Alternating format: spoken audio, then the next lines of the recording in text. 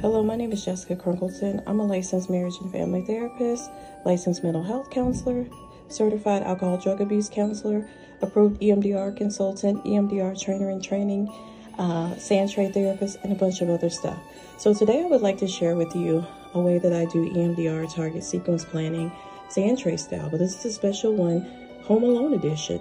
Kevin McAllister is one of my favorite characters. So let's check out how it would look if Kevin McAllister walked into my office. So this is what his Sandtray target sequence plan might look like. So number one, on the negative side, we have the incident. So this is a negative side, this is a positive. This is I'm a bad kid, this is I'm a good kid. So on the negative side, we have with a lady at church where he did something, him and his brother had got into it, and then one of the part of the scene fell over when she was playing the piano and hit her in the head. And then here we have him and his brother Buzz arguing about pizza. He got in trouble for that.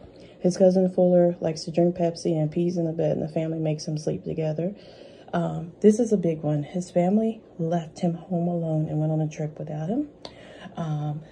He took his brother's tarantula, his brother Buzz's tarantula out, and the tarantula was in the house. His Uncle Frank, he had recorded part of him singing on his recorder. Again, his family left him on the second trip to New York. And then the future one is if his family left him again, that would be a future fear. On this side, or a future reason why he would feel like I'm not good enough or I'm a bad kid.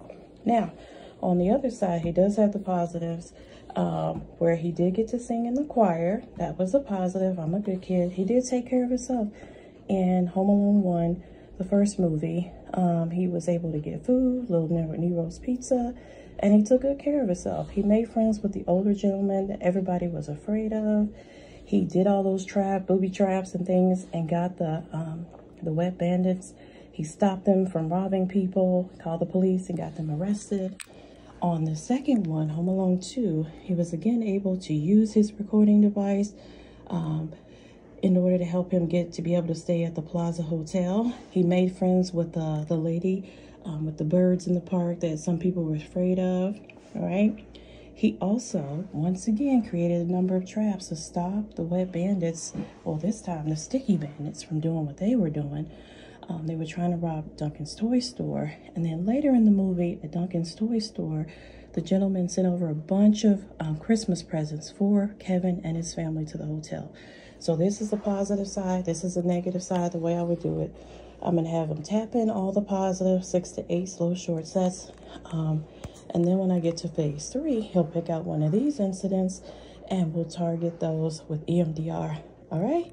Happy holidays. See ya.